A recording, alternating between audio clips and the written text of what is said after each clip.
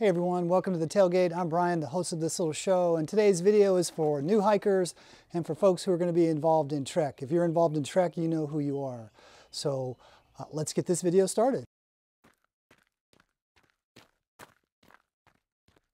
So you're probably asking yourself, who is this guy and why should I pay attention to anything he has to say when it comes to like hiking?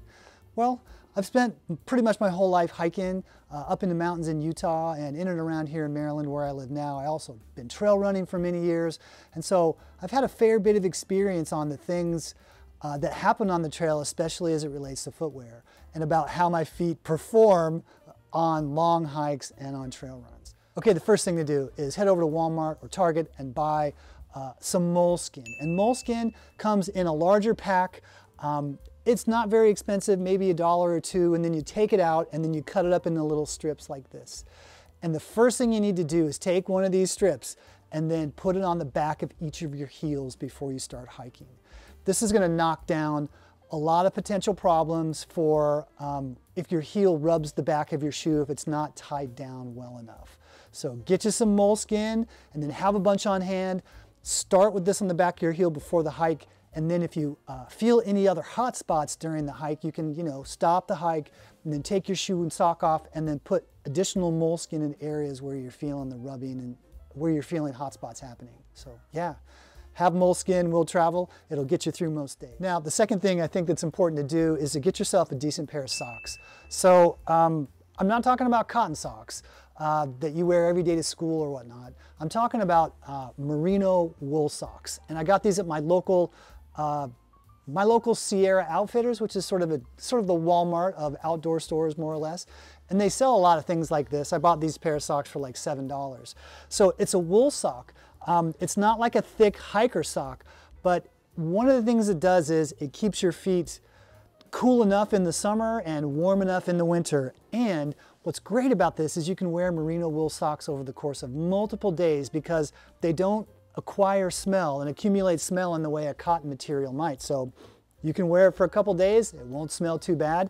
And the only issues that you might have is if it gets really wet, you may need to like swap a pair out for another pair of merino wool socks and then just hang these out to dry, like maybe put them through a loop on your backpack or something, and they'll dry out pretty quickly.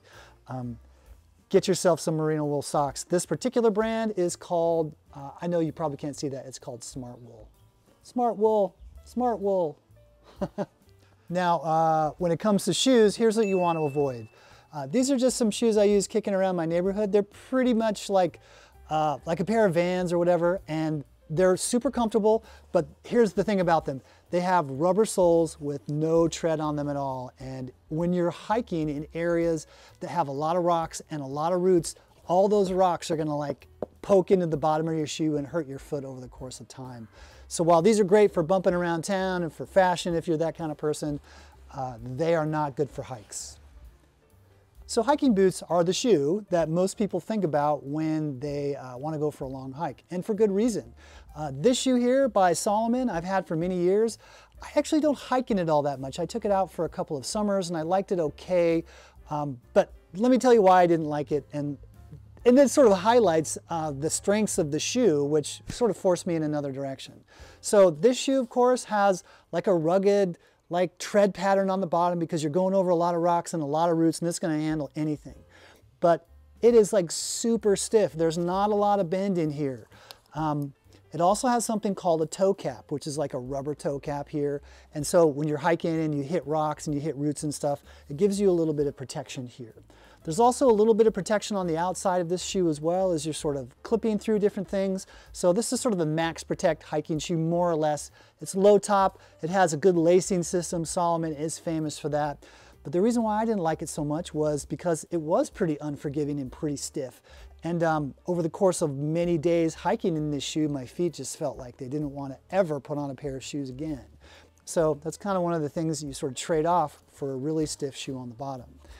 Also, if your hiking shoes are not broken in and they are not yours, I would avoid these at all costs, because if you're going on a multi-day, many-mile trip and it's not your shoe and you're breaking it in during that trip, you're going to have a really hard time, and that's something we want to avoid.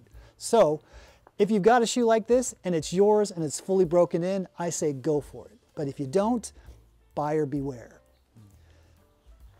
Now the next shoe you could probably think about is just sort of a standard trainer. For the majority of people, this shoe is going to like take you near and far and do just about everything that you need to. It doesn't have a toe cap, it's not really protected on the outside, but people wear these shoes every day, and the reason why, and they go for long distances on hiking and in regular running and all kinds of things. But over the course of a couple of days on a trail that's not too rugged, like you're not climbing mountains, but you're just doing some miles, this is going to be probably just fine. If you notice, it has like a tread pattern on the bottom that has a little bit of grip that's going to allow you to sort of get over rocks and roots. And if it rains, it'll probably be okay, whereas a shoe like that we showed you earlier that I'm currently wearing, a shoe like this in rain is going to be really bad. You're going to be totally slippy and slidey.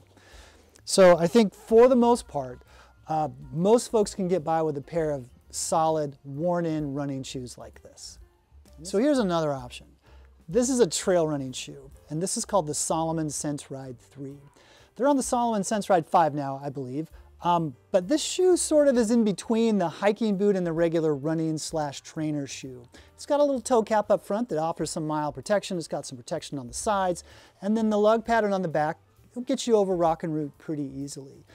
If you can find a version of this shoe or another trail running shoe in the $50 to $75 range, that's a pretty great deal. In fact, I pretty much use shoes like this all the time for both trail running and hiking because they're a little bit lighter, they're a little bit more nimble, and they're super comfortable as compared to a rigid hiking shoe that I just showed you guys earlier.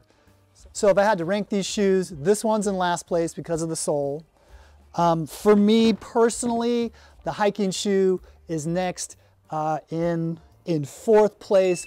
I had to count the shoes to see how many I had. In fourth place is the hiking shoe. And then in third place, actually the second place, is this standard trainer that's going to be good for just about anything. You can get really far on the trail in this. And then in first place, I think, is a hybrid sort of trail running shoe that will do both hiking and trail running. So whatever you decide for your hiking adventures, I wish you well, and I'll see you out there. Take care.